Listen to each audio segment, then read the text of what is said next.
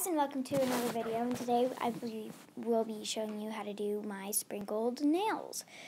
So first I added a few layers of green nail polish, which you probably cannot see because Morgan's stupid and she put it out of the shot.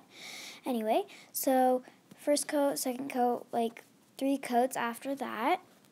And I did a bunch of coats for this, like a bunch of coats, and then I wetted a little sponge with some light green nail polish, and I had to make sure that it came off of it, and so it basically just like I tapped it on there a few times and it came off of it into all of them, and then it came out as a cute sprinkled nail.